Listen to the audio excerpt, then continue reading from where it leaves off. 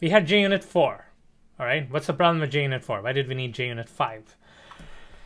I wouldn't say JUnit 4 had problems, but the fact of the matter is it was about 10 years old, probably more than 10 years old. JUnit 4 has been around for a very, very long time.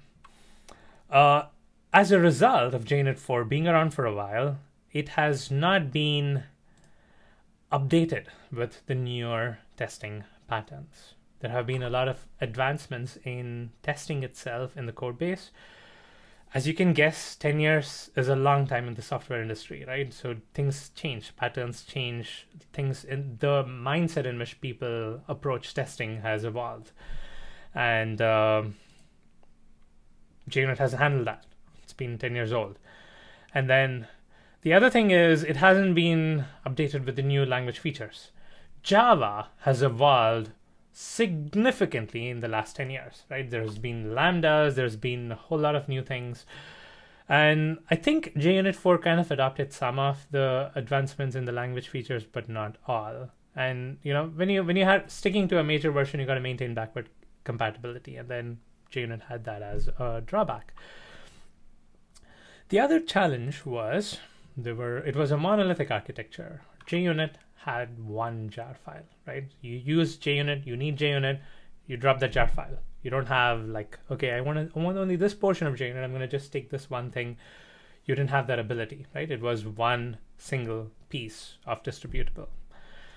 It would work for the most part, but then it kind of prevented advancement in JUnit itself, right? So if you keep adding features to JUnit, that one single jar file is going to grow. And you know the disadvantages of monolithic deployments, all that applies for JUnit as well.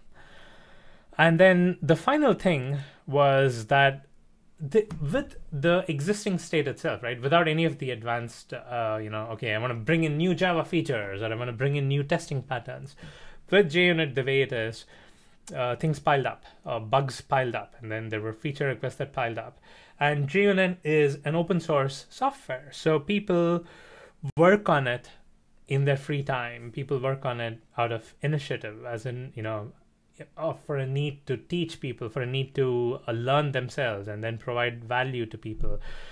So things weren't going so well. And actually what happened was, I find it surprising that this ended up happening. There was actually a crowdfunding campaign initiated by the core team saying, hey, we have work to do and we need money to do this work.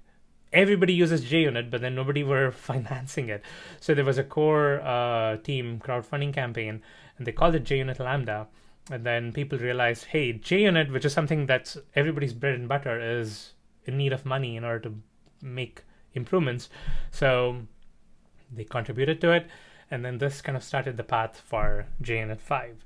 And JUnit 5 itself ended up being a completely new thing. It's not like JUnit 4 increment, right? You can't just go to a pom.xml and say, okay, I'm using JUnit 4, update to JUnit 5, and then have it work. It's a whole new thing, and then it requires changes to the way you write code.